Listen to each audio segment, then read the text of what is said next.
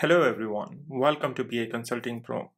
This is another episode of Power Query tutorial, and in this episode we will learn how to troubleshoot data flows. In this video we will learn troubleshooting while creating data flows, secondly getting data from data flows, and lastly connecting to the data source. So what are you waiting for? Let's get started.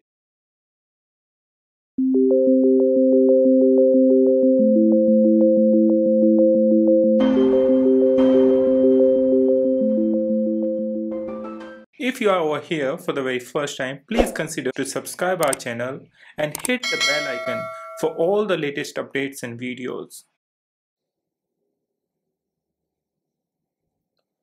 The very first comes troubleshooting while creating your data flows. First, we are going to discuss when you are getting the error that I cannot create a data flow in my workspace. The problem happens when you try to create a data flow in my workspace in Power BI. So what can be the reason behind that? Well, this is happening because creating a data flow in my workspace is not supported. So you cannot create over there. However, the resolution is create your data flows in the organizational workspaces. That means you have to create another separate workspace over there. First, you have to log into your Power BI service. Once you are on your Power BI service, you have to click on this sidebar where you will see My Workspace and Other Workspaces. If you want to expand, you can expand as well. Then you will find this My Workspaces tab. Then click on Workspaces tab over here and then click Workspaces. Here you need to just define the name of your workspace. And if you want to mention any description here, you can do that. Go to Advanced tab. If you want to mention any contact list or you want to specify any user, then also you can specify your workspace OneDrive. Then you can select the license. Because I have Pro and Premium, then both licenses are appearing. If you have all 4 licenses, everything is gonna be highlighted over here and you can select which one you want to use to create this workspace. And then if you would like to develop a template app, you can click over here. And lastly, if you would like to allow contributors to update the app for this workspace, you can also do that. Then after that, you just need to save. That's how you are going to create an organizational workspace. Number second is I can't create a data flow in an organizational workspace where I have read-only write. If you are a member of an organizational workspace and you still can't create a data flow, it might be because of your access rights in that workspace. So the reason is you don't have edit rights in that workspace. So what you can do? Well, in that case, you have to ask the administrator or member to give you an admin, member or contributor role. So either of these roles, if you have, then you can definitely do that. Next is I can't create a data flow in a workspace where I have edit rights. So you can also encounter this kind of problem while you are creating your data flows. So what can be the reason behind this? Well, the reason is the access to data flow creation was disabled by the Power BI admin. So how to enable it? Well, for that you have to go to your Power BI admin portal, and here the very first step is to go into the Power BI admin portal, which you can access from the gearing icon on the top of your Power BI service, and from there go to the admin portal. Once you are over here, you have to go to the tenant settings, and from the tenant settings you can go to the data flow settings, and there you have to enable this setting. If you don't have this right, again you have to contact the Power BI admin.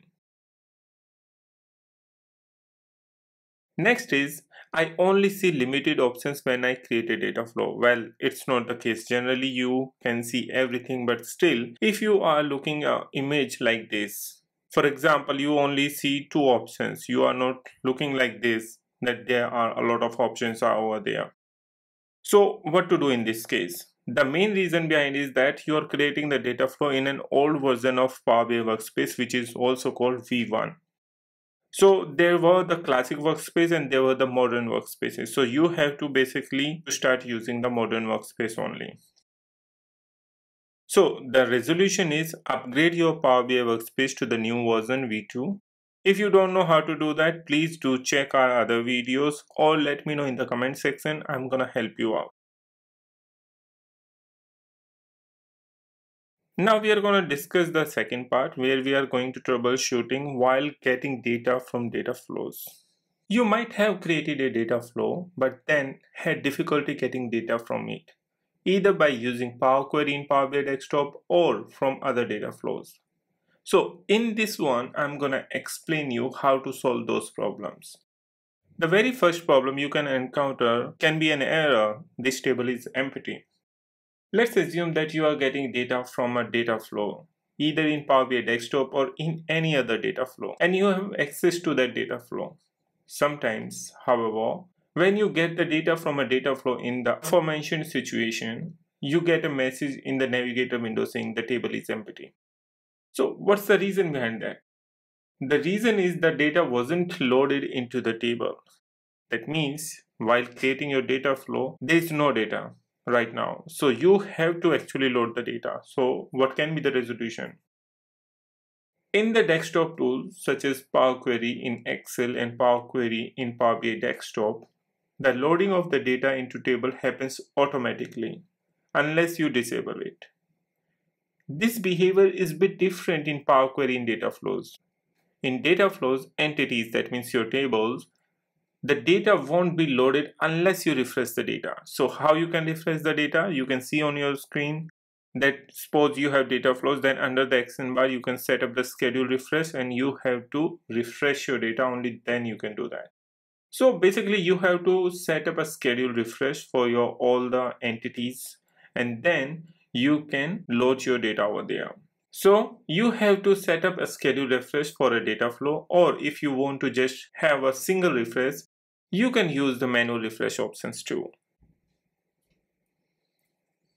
Next is my Microsoft Power Platform data flow isn't listed.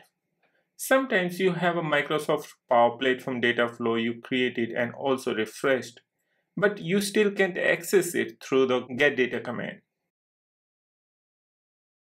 This might be because the account that's trying to access the data flow doesn't have access. However, if the account does have the access to the data flow, another reason might be the type of the data flow you are trying to access. You might receive the error message, for example, we reached the end of the buffer, or data format error. We reached the end of the buffer. So how to solve this kind of problem and what's the reason behind that? Only analytical data flows can be used in a get data operation from a data flow. You cannot use the standard data flows. So what is the difference between analytical and standard data flows? I have explained in my previous video. So what's the resolution for this? If you are creating a data flow that stores data in database, that is a standard data flow. You can see it by using the get data operation from a data flow. However, you can use get data from Dataverse to access it because standard data flow only gonna store your data into the Dataverse only. So directly you can access the Dataverse from there. Or you can create an analytical data flow instead and then access it by using the get data from a data flow. So your best chance is just to create an analytical data flow or directly access the data from the Dataverse. Next is I can't make a direct query connection to the data flow. If you are intent to use the data flow as a direct query source, you might need to enable it first, otherwise you cannot use it. So the reason is the enhanced compute engine settings are disabled into your Power BI admin portal, so you have to enable them. How you can enable them?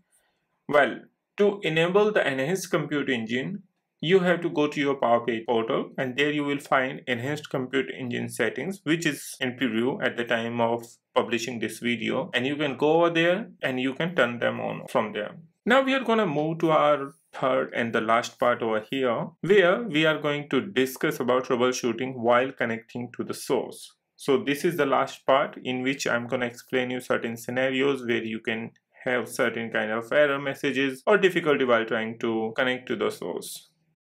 When you create a data flow, sometimes you get an error connecting to the data source. This error can be caused by the data gateway, credentials, or other reasons.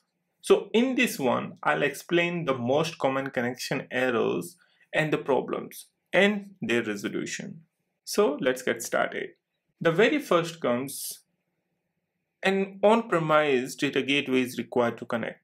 Well guys, I have explained you in my previous videos, whenever you are trying to connect from an on-premise data and you are trying to refresh the data, then you need a gateway because there is no link between the web service and your source. So you have to make a bridge between these two so that data can travel from source to the destination or from your on-premise to the Power BI service. So in this, you have to select a data gateway. If the data gateway hasn't been set up, you need to install the data gateway, and as you can see on your screen, how data gateway helps you to connect with the data. Next can be, please specify how to connect. This problem happens when you are connecting to a data source but haven't set up the credential or connection details yet. It happens when you migrate queries into a data flow. So the basic reason is the connection details aren't set up correctly, and it's quite irritating. And resolution is also there. You just need to select configure connection, set up the connection details and the credentials. That's all you need to do, and you would come out with flying colors. Now, another expression error can be the module name XYZ has been disabled in the context. Sometimes when you migrate your queries from Power Query in desktop tools to the data flow, you get an error saying that module is disabled in this context. One example of this situation is when your query uses functions such as web.page or web.browserContents. So what is exactly the reason behind that? Disabled modules are related to functions that require an on-premises data gateway connection to work. Even if the function is getting data from the web page, because of some security compliance requirements, it needs to go through a gateway connection. And how to set up the connection?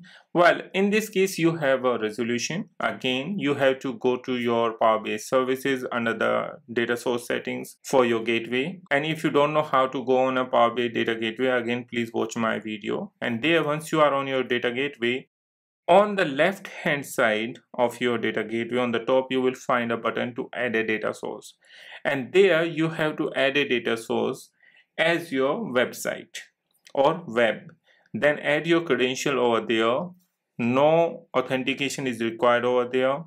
Once you will do that, then after adding the web data source, you can select the gateway in the data flow from options and then go to the project options. And here you need to enter credentials if it's asking so, and when you have set up the gateway and your credentials successfully, the module will no longer be disabled. So that's all you need to do in this case. In our next video, we are going to discuss about the best practices when working with Power Query. So please stay tuned for more exciting videos and don't forget to subscribe our channel and hit the bell icon for all the latest updates and videos. See you in the next video.